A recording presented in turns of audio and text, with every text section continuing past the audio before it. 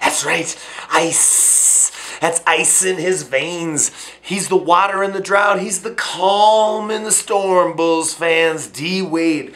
Oh, that's right. I was like, D-Wade, before D-Wade would do anything. Why? Because he's a pro, because he's solid, because he knows how to get to the line and make shots, and he's been there before. And so this is chemistry. Oh yeah, this is chemistry. That's right, I'm in my garage. What kind of chemistry can we do in my garage? Oh, that's right, puff, puff, pass.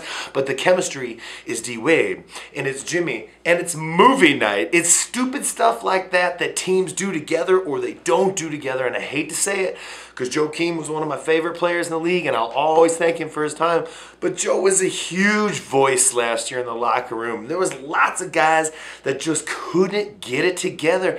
These guys are having fun, but there's something going on, and then pow, Jimmy hits it. And they are making each other better. And there's a respect on the court for this team. And even when we're not getting our fouls, Jerry and Grant looking good. And because somebody goes down for a little while, now Fred has to play somebody. And Taj coming up with big defensive plays and just been big all year long.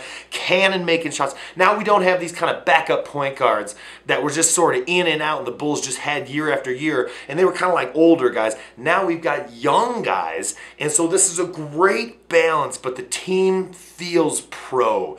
Don't they? I mean, it's cold out. Colorado just got its first snow tonight. The Blazing Beard has had to huddle around his Crown Royal bottle all night long, just watching this game that was So, Blazing Beard, Bulls blog, good effort, Bulls, and not an easy game. 2-0 on the West Coast. Peace. Gonna see you in Denver. See you in Denver.